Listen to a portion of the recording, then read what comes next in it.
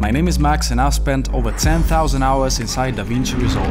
I have edited literally every kind of video, and here's the truth that I learned. I've made a lot of mistakes that wasted hours of my life, killed my projects and make my videos look amateur. So today I'm breaking down the 10 biggest ones and how you can fix them before they kill your videos too. Mistake number 1.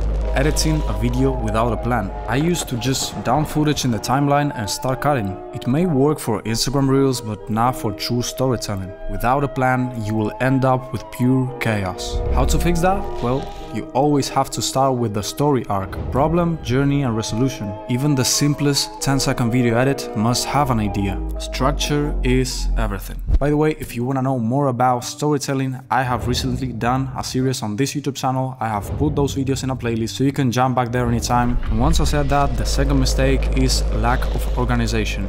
Messy timelines equals messy edits. I have spent hours searching for one clip I knew I had. So to fix this, you need to start using bins, smart folders, naming your clips, putting colors. Because if you organize your projects, your mind is completely free for the important stuff, which is storytelling and creativity. Even simple footage, music and SFX bins can save hours of your life. But if you want to skip this step, I have my free project template in the first link in the description. The third mistake is overusing flashy effects. I have always thought that more effects equals better videos. The truth is that those trendy effects that you see on TikTok, they age fast, but clean cuts don't. To fix this, master invisible editing. J-cuts, L-cuts, match cuts, and especially you need to master pacing. If people don't notice your cuts, that's a good job, you're doing it right. The next mistake is forgetting about sound design. Me coming from music videos, I used to think that audio was secondary. I would just blast the song into the timeline and put the clips on top. And that was a huge mistake because sound is 50% of the experience. And to fix this, you need to start layering sound effects. Footsteps, ambiances,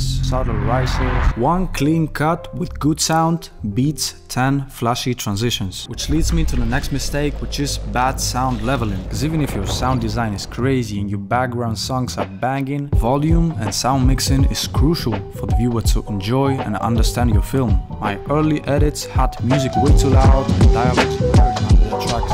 And to fix this, you need to start using the loudness meter, which is a native plugin inside DaVinci Resolve. You just put it on your track and search for -14 lufs for standard YouTube sound. Dialogue must be at -16 and the music around -20. Because balance creates clarity. Mistake number 6 is choosing the wrong music. I have spent hours searching for non-copyright free music on YouTube, but they didn't match at all with the story I was trying to tell. To fix this, you need to understand that your music is following your story and translating it to emotion, not following trends. And for this, you need to ask yourself, what do I want the audience to feel here? And only then choose the music. Mistake number 7 is skipping color consistency. In my early beginnings, I thought that slapping a lot on every single clip is color grading, which definitely was not true. To fix your color grading, you need to start with balancing, contrast, white balance, exposure. Then you pass to grading, which is color, saturation, effects like grain and glow. And your edit must look like one single masterpiece, not 20 different cameras. But if you want me to make a video talking only about color grading, leave me a comment and I'll try to make it as soon as possible. The next mistake is not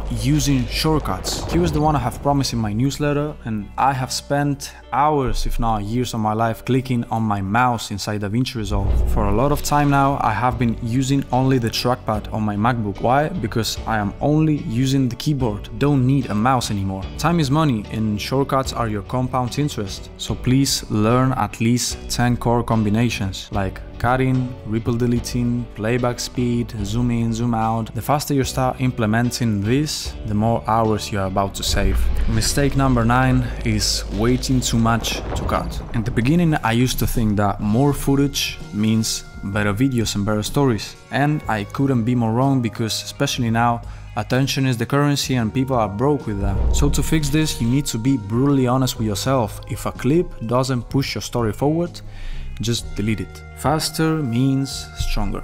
always. And last but not least, one terrible mistake is forgetting your viewer. Me personally, I've done it a lot.